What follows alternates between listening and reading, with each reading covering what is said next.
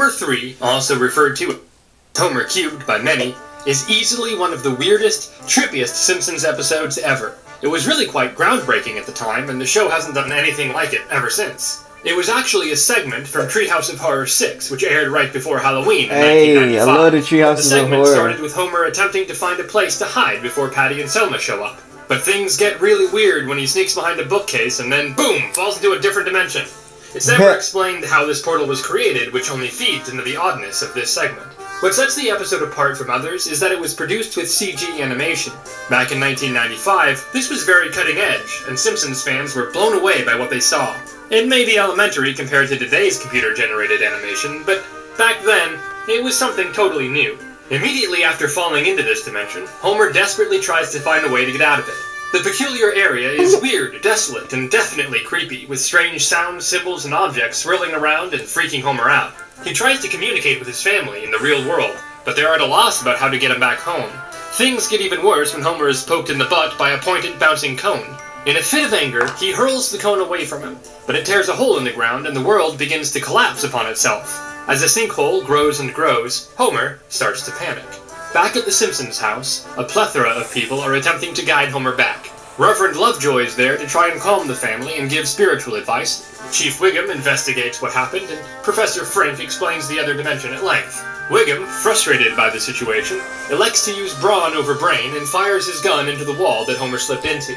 The bullets whiz past Homer and then sink into the threatening black hole that is only growing larger. Bart steps up to save his dad, tying a rope around his waist and then leaping into the third dimension. Right before our very eyes, he transforms into a three-dimension version of himself, giving the audience a first look at Bart in CG. At this point, the black hole is now taking up most of the entire universe, sucking down a number of objects and widening by the second. Bart sees how serious things are and doesn't I'm not even in this dimension for very long. However, since he's still tethered to the real world, he reaches out to his dad and tells him to leap across the divide and grab hold of him. Homer thinks getting over the black hole will be simple. Piece the cake, son. But instead of getting across to the safety of his son's arms, Homer is sucked into the vortex, shatters into numerous pieces, and then disappears. Before he can also be sucked into the black hole, Bart is yanked back into the real world as the CG universe collapses in on itself. This news is broken to Marge and the rest of Springfield, letting them know that Homer is gone, lost in some sort of alternate dimension with no chance of coming home. We then witness the real world, our world, completely filmed in live action. A completely CG Homer falls from the sky into modern-day Los Angeles and wanders down the sidewalk, terrified that by part the was environment crazy around. right here. As humans look on in shock and horror, Homer finds some sort of comfort when he discovers an erotic cake store. He may be far from home, but at least he still has desserts. This entire episode was not just really weird, but it was truly cutting edge, too. At that point in the 90s, computer animation was still very rudimentary and rough around the edges. But this episode featured some really impressive, ahead-of-its-time animation that is still being talked about to this day. The Springfield Files is a pure product of the 1990s, and combined two of the most popular shows of the time, The Simpsons and The X-Files. And it also happens to be one of the trippiest and most unexpected episodes of the show ever. Star Trek's Leonard Nimoy appears as himself, and kicks off the episode diving into a peculiar sci-fi tinged incident in Springfield. As most memorable events do, this one started one night at Moe's Tavern. It was a regular Friday night with Homer indulging his fair share of red tick beer, a brew made with real dogs swimming in the tanks. After a breathalyzer test reveals he shouldn't be driving, Homer decides to walk home instead. However, he drunkenly veers off course and gets lost in the local forest. Upon stumbling into a clearing, he encounters a glowing, skeletal alien. Despite the alien's soothing Mr. Burns off that. Hey, that shit was sprinting through a cornfield in sheer terror. The rest of the Simpsons dismiss Homer's tale, saying that he saw this because he had too much to drink at Moe's. Springfield PD also brush off his report. That's when things take a very strange turn. FBI agents Fox Mulder and Dana Scully Markets can move just as swiftly as your day does. Arrive at the Simpson home to investigate. Despite rigorous psychological tests, Homer fails to produce any evidence of his alien sighting. Homer finds solace in Bart's unwavering belief. When he is at his lowest, Homer is reassured by Bart and told that his son believes him because you seem so damn sure. This puts a smile on Homer's face and gives him confidence to stand by his story. The next Friday, Homer and Bart camp out in the clearing with Ned Flanders' gear, and Bart witnesses the alien for the first time. The glowing alien promises peace, but Homer inadvertently scares it off by stepping into their campfire.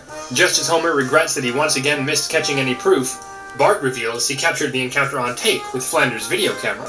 They celebrate their newfound evidence. Leonard Nimoy wraps up his narration, concluding with Homer and Bart's proof of their alien encounter. In another bizarre moment from this episode, Nimoy abruptly takes off, leaving the team to take over narrating. Though Bart's tape is a mere 3 seconds of static with a brief glimpse of the alien, Springfield starts to believe Homer, except for Lisa.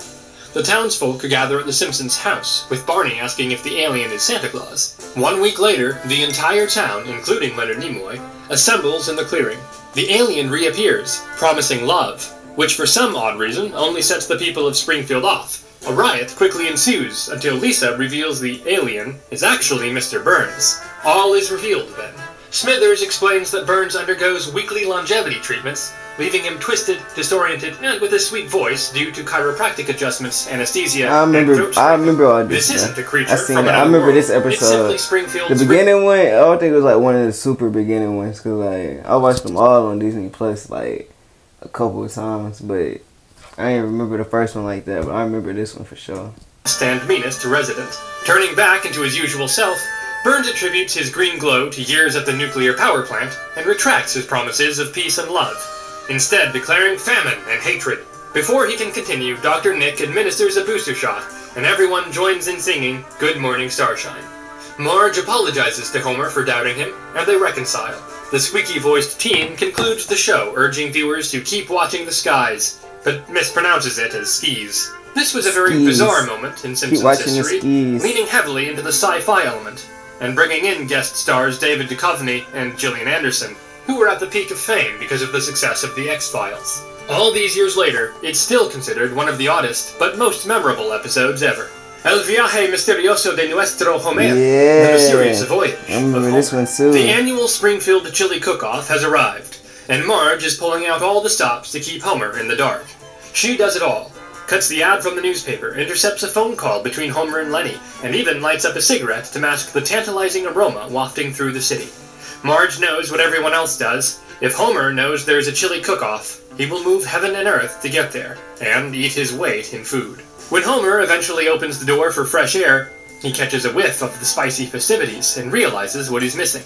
After Homer panics, Marge finally confesses and reminds him of his drunken antics at past cook-offs, especially the previous year, when he ended up covered in cotton candy and licked by dogs. But Homer insists, and Marge relents but makes him promise to stay sober, and the family rushes to the event. Upon their arrival, the family disperses to explore the various stands. Homer, it turns out, is a legendary chili critic whose opinion is gold to the cooks. He showcases his iron stomach until he meets his match in Chief Wiggum's chili, spiked with the fearsome, merciless peppers of Quetzalcoatlanango. Humiliated, Homer desperately searches for relief, nearly drowning a tray of beers before Marge shows up. Though he didn't drink, Marge is furious and storms off. Homer discovers that candle wax can shield his mouth from the heat and returns to Wiggum's stand, astonishing the crowd by devouring several peppers. However, his stomach can't handle it, leading to wild hallucinations that make this one of the weirdest Simpsons episodes ever. In his chili-fueled vision, Homer finds himself in a surreal desert landscape where physics are thrown out the window and everything feels like a bizarre trip. Homer breaks the sun, encounters a shape-shifting puddle, and follows a tortoise up a towering pyramid, where he encounters a Marge-like figure with no face. At the top of that pyramid, he meets his spirit guide, a coyote voiced by none other than music icon Johnny Cash. The coyote urges him to find his true soulmate, and questions his certainty that it's Marge. The coyote then leaps off the pyramid, leaving Homer to face a ghost train barreling towards him. Just before impact, Homer wakes up and rationalizes his dream, comparing the desert to a golf course's sand trap and the pyramid to the pro shop. Returning home, Homer finds that Marge is still angry with him, and believes that he broke his promise not to drink. Feeling misunderstood and recalling the coyote's words, Homer embarks on a quest to find his soulmate. After fruitless searches at Moe's Tavern and a misleading personals ad, he spots a lighthouse and decides the operator must be the loneliest person in town. Homer rushes to the lighthouse, thrilled to see a sign reading, "This lighthouse operated by..." And then Marge gonna meet him there, and they go, bro, yeah, I know that one, bro. only to discover that Earl is an acronym for an automated lighthouse system. In a fit of frustration, he destroys... You can turn this into this. Cliff is launching a sweepstakes. Y'all wondering what I'm saying, and have a chance to win a Cliff trip. Go to cliffbar.com or to your... destroys the lighthouse bulb, but Marge arrives and together they fix it, saving the ship from disaster. They reaffirm their bond as soulmates. Despite their efforts, the ship runs aground, spilling its cargo of hot pants. The townspeople gather to claim the free hot pants, and the episode concludes with everyone singing Who Wears Short Shorts as Marge and Homer rekindle their romance. This episode is memorable for a number of reasons, including the performance from Johnny Cash, who was never a big actor. But it's also memorable because of its bizarre story, the trippy artwork, and the heartfelt message at its core. This is a Simpsons classic, and one of the weirdest episodes ever. Next up, we have an episode called The Surfsons that is really a bizarre change from anything The Simpsons have done before or since. Taking place in a mystical world called Springfieldia, the story follows a family called the Surfsons, who are startled by a horseman who gallops through their home. Soon after, Milhouse beckons them to the city walls where freshly severed heads are being displayed. The Surfsons' journey continues to the Webs at Giant Spider Acres, a retirement forest, to visit Jacqueline Bouvier. Marge is horrified to find her mother's body succumbing to the icy grip of death. Then, at Barbara Hibbert's surgery, Krusty is diagnosed with genital snurfs, while Jacqueline suffers from progressive frozen mortification, a curse inflicted by an ice walker's bite. Barbara Hibbert suggests a remedy, the magical amulet of warm fire. However, the Surfsons cannot afford it, prompting Marge to demand Homer raise the funds, her fury leading to a destructive outburst that leaves Homer completely dejected and despondent. Homer receives a crow-delivered message, only to discover it's a prank from Bart. At the Springfieldia Human Power Plant, Homer and his fellow serfs toil under Lord Montgomery, pushing a manual power generator wheel.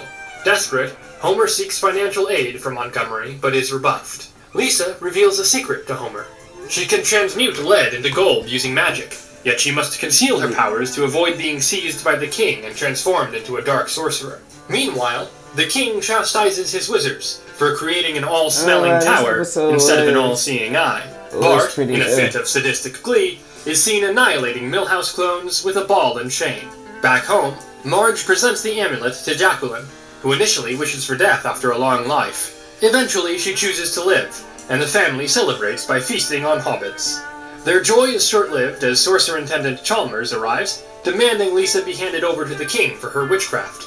Encased in a bubble, Lisa is taken away. Determined to rescue her, Homer rallies the people of Springfield to revolt. They reach the castle walls, only to be thwarted by the closing gates. Sentient trees offer their aid in the fight, tearing down the walls, but are taken down and repurposed into ladders. A fierce battle ensues, claiming many lives. Jacqueline heroically sacrifices herself to extinguish the dragon's fire, transforming into an ice statue and melting within the beast. The townsfolk of Springfieldia realize that quenching the dragon's fire eradicates all magic. Reluctant to usher in an age of science, Homer reignites the dragon's flame, which then incinerates the village. As you can see, the Simpsons writers tried something wildly new for this episode, which was well received by surprised fans who had never seen an episode like this before. Everything was different about this one, from the opening credits to the story. It was an entire fantasy epic told in 22 minutes, and years later it's still considered one of the honest but most memorable episodes in years. Brick Like Me. The weirdest Simpsons episodes are the ones that take big risks when it comes to storytelling, and there is no doubt that Brick Like Me did just that, that's and the left Lego Simpsons collab. fans scratching their heads and wanting more. At the start of this truly bizarre episode, Homer awakens in a fantastical realm where everything and everyone is constructed from Lego bricks except for Maggie, who stands out as a larger figure made of Duplo blocks. Right away, Simpsons fans knew they were in for something special. On a mission to buy a Lego castle for Lisa's birthday, Homer drives to the comic book store. There, comic book guy hands him Lisa's birthday gift, a Lego princess shop. Upon touching the box, Homer experiences a vivid flashback of his cartoon self gifting the set to Lisa and building it with her. Coming back to the Lego world, Homer panics and bolts from the store. He recounts his vision to Marge, who dismisses it as a mere fantasy. Seeking clarity, Homer splashes water on his face at the bathroom sink and is startled to see his cartoon reflection. As he passes by the Quickie Mart, he again sees his cartoon reflection in the window and scolds it. Apu points out his cartoon image on the advent calendar, leaving Homer bewildered. He rushes to Moe's Tavern, where his beer transforms from plastic Lego pieces into real liquid. Seconds later, Homer's friends also transform before his very eyes into cartoons. Homer freaks out and bolts out of Moe's. Back at the comic book shop, Homer touches the box again, triggering another vision. This time, he and Lisa in their cartoon forms. Yeah, I don't know what it is. No disrespect. I don't know if it's this guy's voice or what, but this is kind of throwing me off the whole, like, you know what I'm saying, shebang. Because, like, what, bro? Like, these some good episodes you describing, but, like, it can just be a little, like, I don't know. It ain't got me engaged like that, and I don't feel it. But MackaMilly16, no disrespect to this guy. I'm gonna put the link in this video in the description for sure. But yeah, those first two, the first two episodes were some good ones on some shit. Like, it's just, bro, I don't know. Like, the song, I don't know. Something with the voice. It's not giving type shit. But hey, until the next one, I'll get it with y'all later.